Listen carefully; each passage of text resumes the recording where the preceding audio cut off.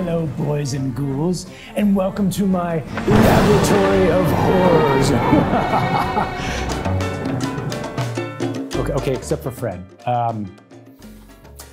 Top tip, if you guys are ever being chased by zombies, they will stop in their tracks if they hear salsa music. The problem is, they'll never leave. So I can either stop playing the music and Fred will eat my brains, or I can just keep playing the music. And I guess Fred's just, he's been here for a while now. Fred, could you just go over in the corner, please? Thank you. All right, anyhow, welcome to the Laboratory of Horrors. So I only use this laboratory for special things. And that means I want to try an experiment that's going to defy the natural laws of Earth. And that's what I'm going to do today. I'm going to show you something that is completely contrary to every physical process we've talked about. So what I'm going to do, I have here a very spooky old bottle with some organic kombucha was in here, but it's now filled with ghoulish water. I'm pretty sure this was filtered water. Anyhow, what I'm no, actually, this is a laboratory of horrors, but we could still make a mess. So let's be careful here. Okay, so that goes in there. Okay, now we're going to try this experiment. So here I have a ordinary ping pong ball, and here I have a glass of water, or a bottle of water. And what I'm going to do is I'm going to place the ping pong ball on top of the opening. I'm going to tilt this upside down, and yes, some water might spill out. But if I let go, magic. I have now defied the laws of gravity. I have all of this water pushing down on this ping pong ball, and it won't move. You can see I can twist it around, and it doesn't come out, although sometimes it does, which is why I have this here. But anyhow, you guys already know hydrostatic pressure, right? You know that this column of water has pressure. It is pushing down on this ball, but it's not moving. So magic. I have summoned the powers of the beyond. Okay, no, I haven't, right? This actually isn't magic. You guys probably knew that. There's some real physical processes going on here and stuff that you already knew. So, okay, it is true. We have an entire column of water pushing down on this ping pong ball. And by the hydrostatic pressure equation, you know that it is based on the height of that water. Well, if the ping pong ball is not moving, something's holding it up, and it's not me. So what could be doing that? The something else is pushing against the bottom to hold that ping pong ball in place. In fact, it would take a glass bottle nearly 35 feet tall to push that ping pong ball out. Why is that? Well, I'm gonna flip this back up just in case it doesn't work. And you can see it was just sitting there.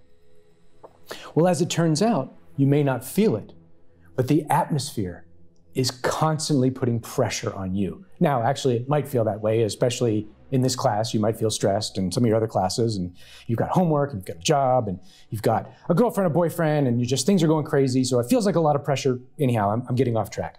The point is, the atmosphere is putting pressure on you, and it is putting pressure against that ball to hold it in place. And this phenomenon, this very real physical phenomenon, is something that we use every day, all right? It is something actually incredibly helpful. The brakes in your car work on this principle, something called hydraulics. So what we're gonna do, let's see if we can explain this a little bit. And I'm gonna sort of set this aside here so I don't make a mess. So the way this works, let's pretend we have two columns of liquid, all right? And we know by the hydrostatic pressure equation, the pressure at the bottom is equal to the density of whatever fluid that is, times gravity, times the height of that column. Well, something really amazing. If I attach these two columns at the bottom, and I give those fluids a bit of time to level out, they're not necessarily at the same height. However, the pressure at the bottom where they connect is exactly the same. So the hydrostatic pressure equation, so pressure based on a column of fluid, if they're connected, they will always have the same pressure where they're connected. Now, the reason this becomes very useful is for a couple things, all right? So say, again, you have these two columns connected, right? We know that pressure is the same, so we can set these two equations equal to each other. Well, we know gravity is the same, okay? Well, we're doing this experiment on Earth. There's nothing spooky about the gravity in my laboratory. So gravity doesn't change. And the density, they might be different densities, they might be the same density. In this case, obviously they're different because the heights are different. So sort of like a seesaw, the density and height will shift back and forth, keeping pressure exactly the same. Now, why is this useful? What is so amazing about this? Well, as it turns out, if I know everything about one column and nothing about the other column, I still know the pressure. So last time I asked you guys, hey, how on earth, no pun intended, can we calculate the atmospheric pressure at any given place? Because I already told you that the density in the atmosphere isn't constant. So unlike the ocean, unlike water, we can't just assume a constant density. So in this case, in these two columns, density goes out of one side. We have no idea what that is. We know nothing. And, well, height is not exactly leveled off either, right? The atmosphere just goes up and gets less and less dense until you get into space.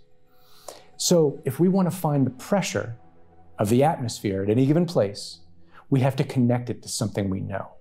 So I just showed you, I'm going to try it again here, that if I take this and I flip it upside down, what that means is the pressure on the ping pong ball is greater than the pressure of the water. And I already told you that this would take an incredible column of water, like 35 feet tall, to equal that pressure. So what we can do is something a little more manageable, all right? We can take these two columns, we can, let's say, take one of them and just open it up, right? We'll just open it up to the atmosphere. And what's really happening is an entire column, all the way from space down, is pushing on that area. And it's pushing against the fluid in the other column. Well, it's not really manageable to carry around a 35-foot tall column in your pocket, so we have to use something else. We have to use something that's a lot more dense. And generally, a barometer is what these are called to measure atmospheric pressure, contains mercury, because mercury is a liquid metal and it's incredibly, incredibly dense. So what we can do with this is if we carry around our little column of mercury wherever we go, we can measure the height difference, and that will tell us the pressure. So gravity doesn't change, right? Density doesn't change because we know a constant density of mercury. So the only thing that's going to change is that height. And when that height changes, we can assume that the pressure changes. And when that pressure changes, we know the atmospheric pressure changes. So with that, you guys now know how we measure atmospheric pressure and how weathermen can tell where there's going to be high pressure and low pressure and where those winds move. And now we can talk about something to do with storms, right? Storms, these amazing, intense, energy-intensive, short-duration phenomena that affect the coastline. So stay tuned. I think that's all I need the spooky laboratory for, and we'll come back and we'll talk about storms.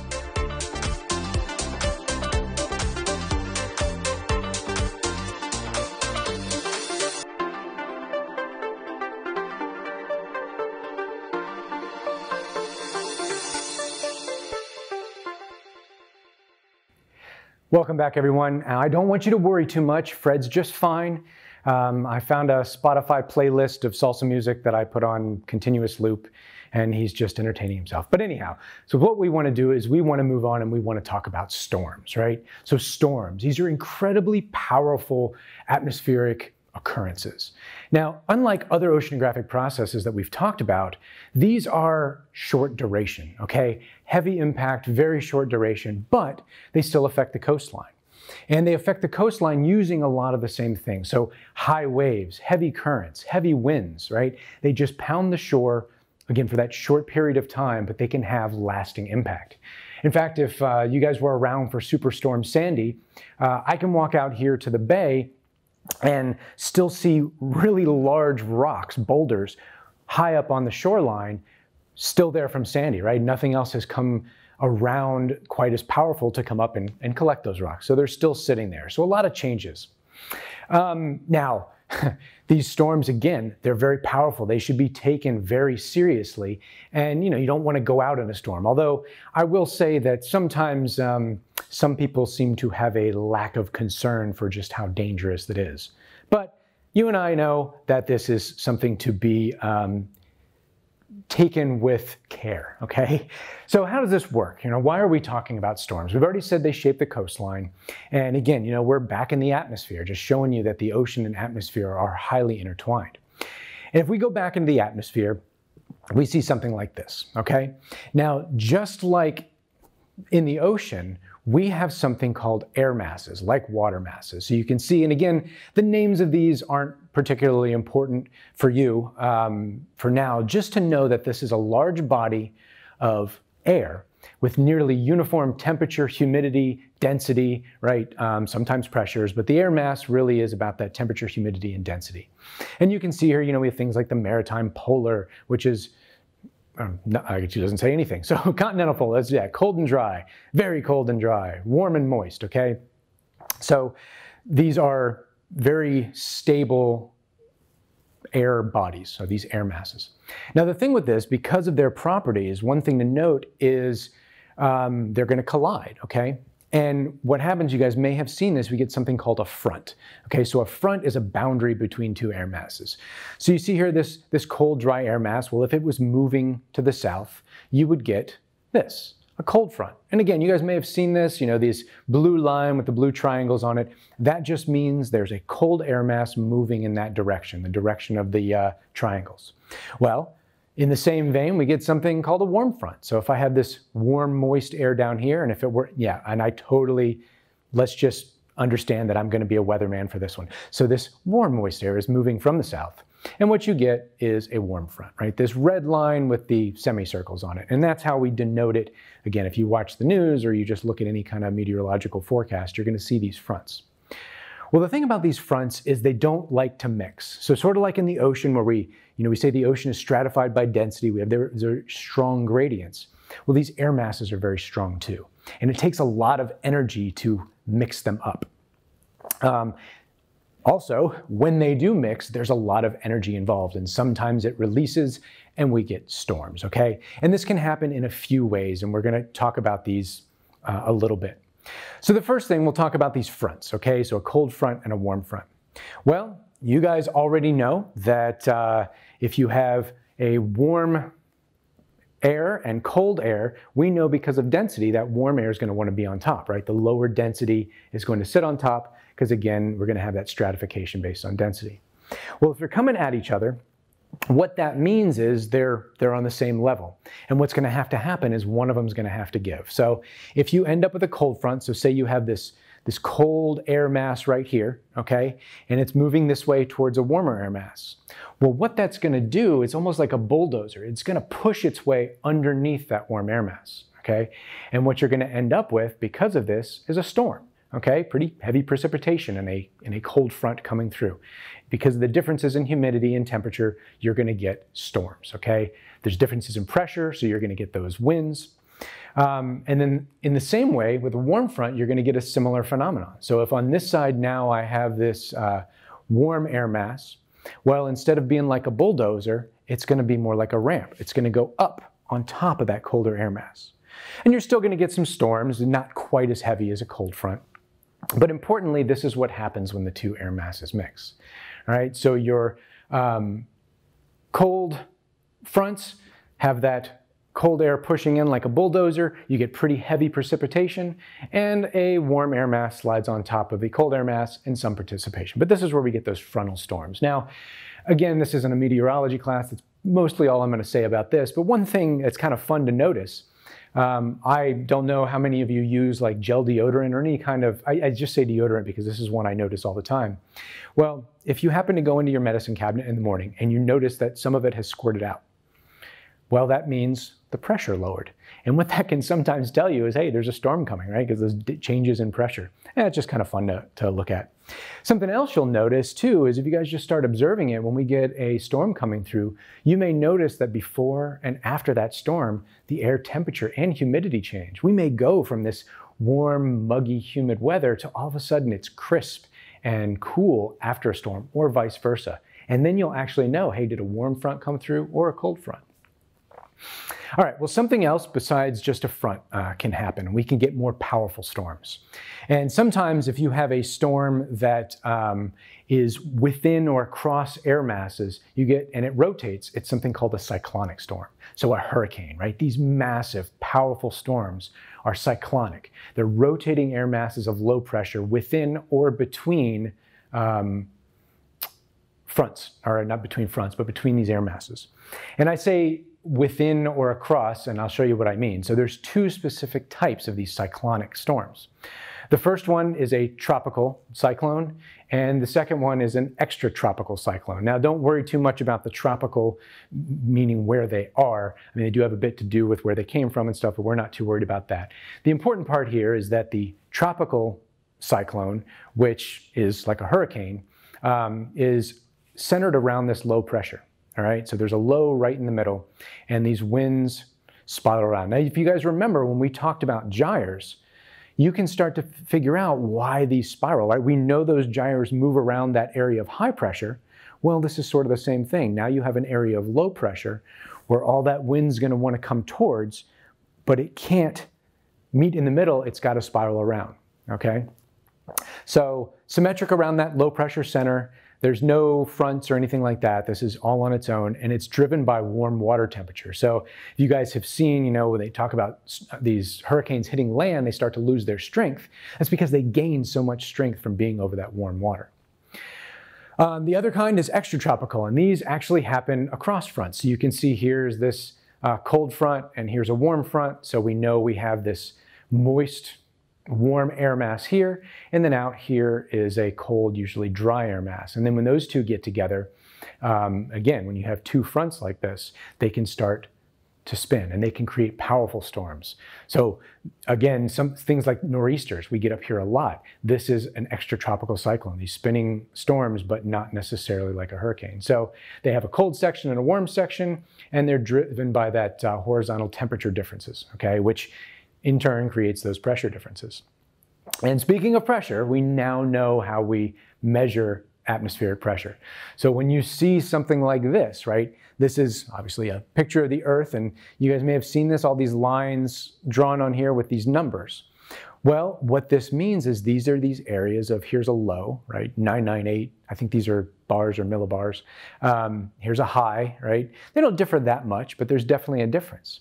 And these high and low pressures are their own sort of entity, okay? And this is where we get that current flow, that air current flow. This is where wind comes from, okay? And we've already talked about this a bit, but now you see how we measure this, how we can actually make a figure like this and know without even being there, okay, well, if I have a high pressure, let's go up here. If I have a high pressure here and a low pressure here, I know that wind is going to be moving north. It's going to be moving in that direction.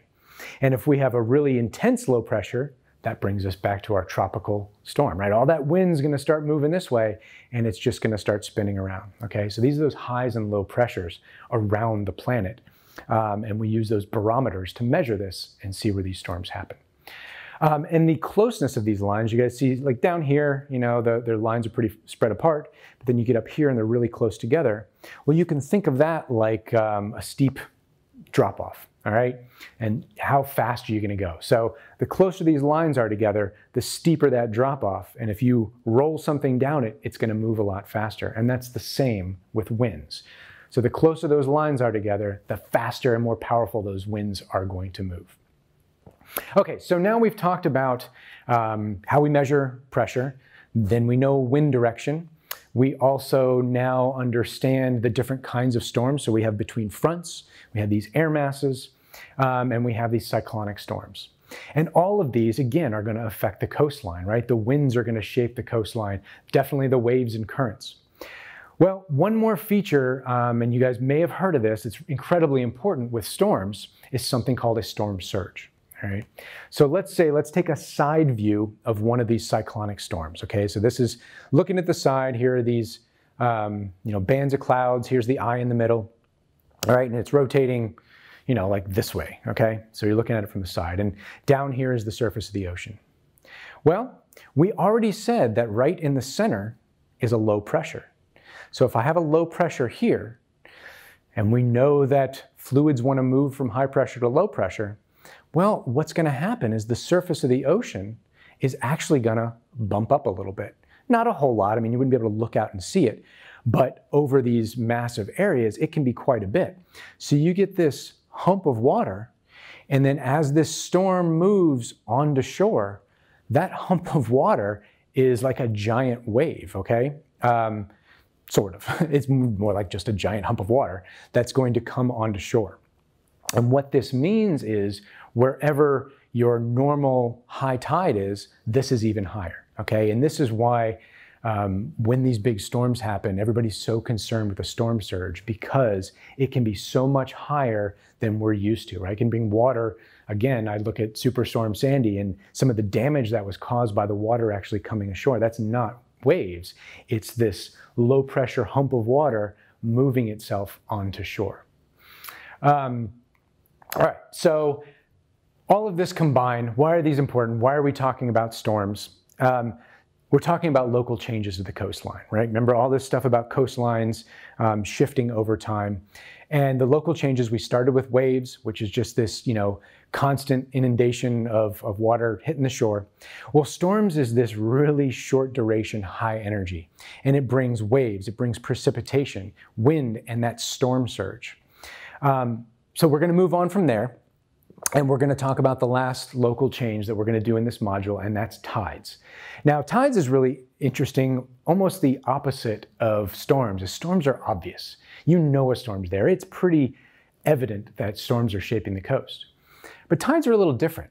They're always there, right? Even waves come and go. Tides are always there, and they're slow, at least as far as we notice in a day. You don't see it as much. But over a geologic time, they can be very fast, and they actually have a lot to do with shaping the coastline.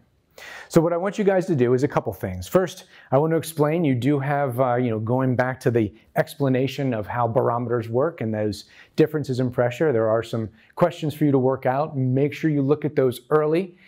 Ask me if you have questions. I want to see, same stuff. You guys have seen the homework assignments graded now. Always have an equation. Always have your units. It kills me to take off points for this stuff. Take a lot of time. Don't start these assignments, 20 minutes before they're due.